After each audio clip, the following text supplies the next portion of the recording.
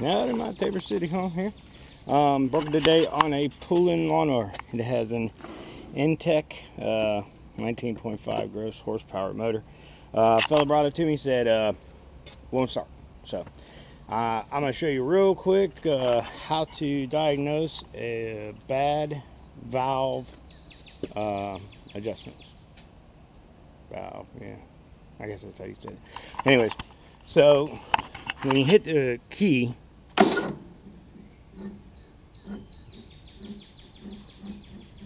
see how it does that? Okay, so real quick, we'll go in here. We're going to take this spark plug out of here. Now I've already diagnosed that, and that's why this thing's in here only hand tight.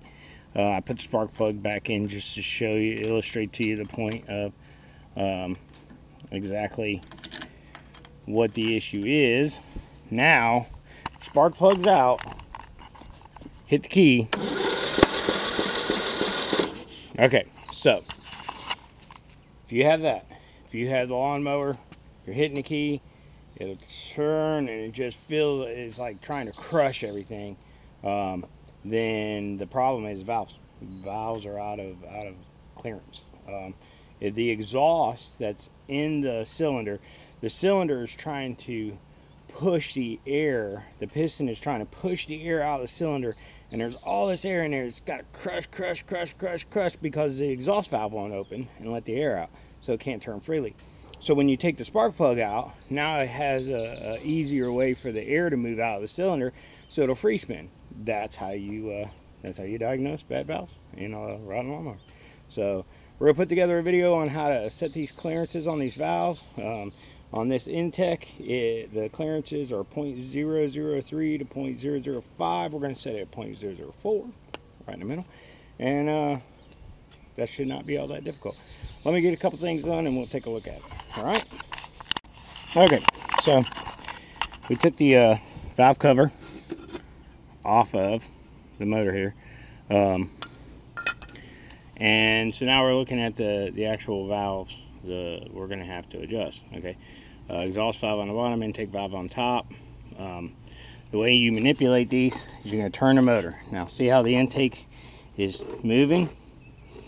What you want to do is get that intake just to the point by moving this with your hand back and forth. That's what you're doing. You're reaching up here and you're moving the top of the motor, and you want to look and see when you get to that point where just where it's there, it's that's considered top dead center for this motor.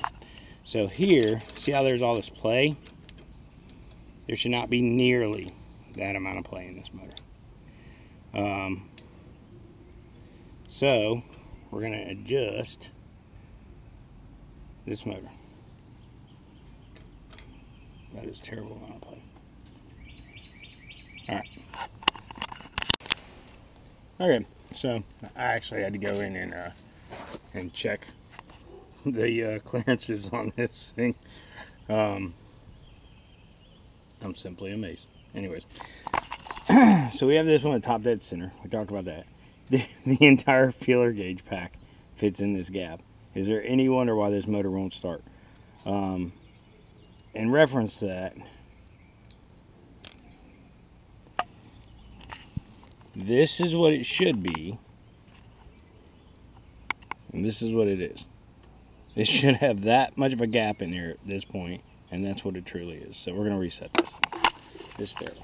Anyway, gotta find a place I can put this camera so you guys can see this. Anyways, all right. So there's a T20 Torx in there. It's supposed to loosen that up. Where's my 5/8 wrench? There we go. 5/8 wrench. So this thing's so bad the T20 spinning inside the 5/8. God, no, that's terrible. This T20 is supposed to actually lock this thing down. It isn't locking down nothing right now. So we're gonna go ahead and get this thing good and loose.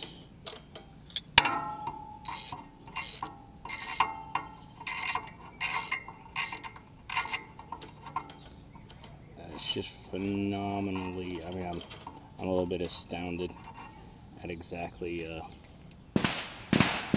how out of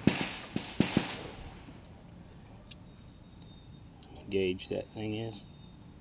Alright, so we're going to back up on this one just a little bit. Now, see how you can, with the feeler gauge, 0.004, we can fit it in there, and it'll fit, but it drags. But it'll fit, okay? That's the clearance you want. Once we have this 5/8 tightened down here to give us that clearance, check it again. Nope.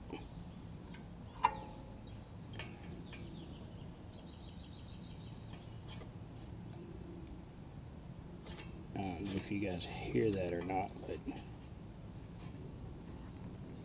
that's a little too much. Alright. So, now we have that. We want to hold on to this, keep that center from spinning.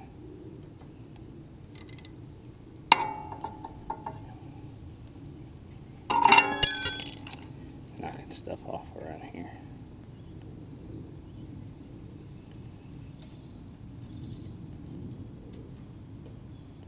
Alright, we're pretty close here. So, let me just verify that again. Alright.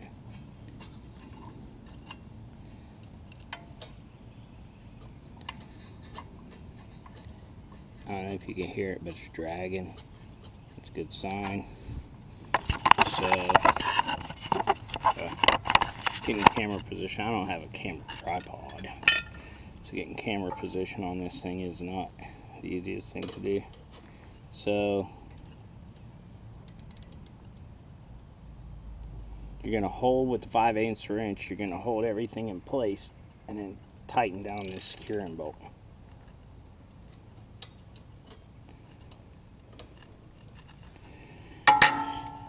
And then check it.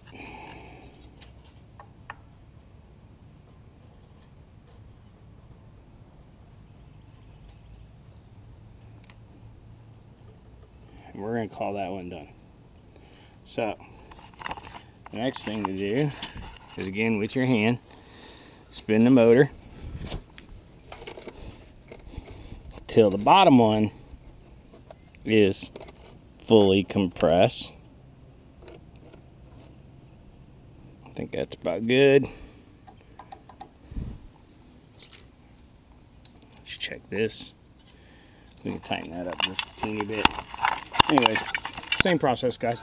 Gonna do that, throw the cover back on, put the spark plug back in, fire it up. I'll show you that here.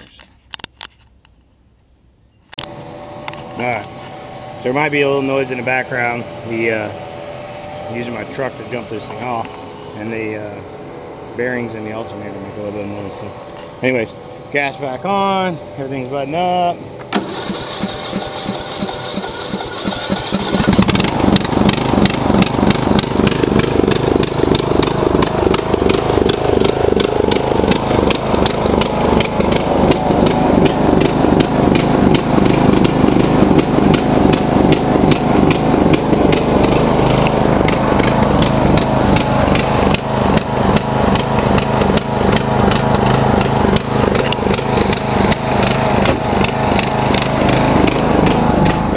There you go. I adjusted the carburetor for him so it stopped running like a junk freighter. But valves. That's what's going to keep your lawnmower from starting. Best way to test that is to go ahead and take that spark plug out and see if that motor turns over easily with the spark plug out. Anyways, from my Tabor City home to you, have a great day. Hopefully you guys can get this fixed. See you.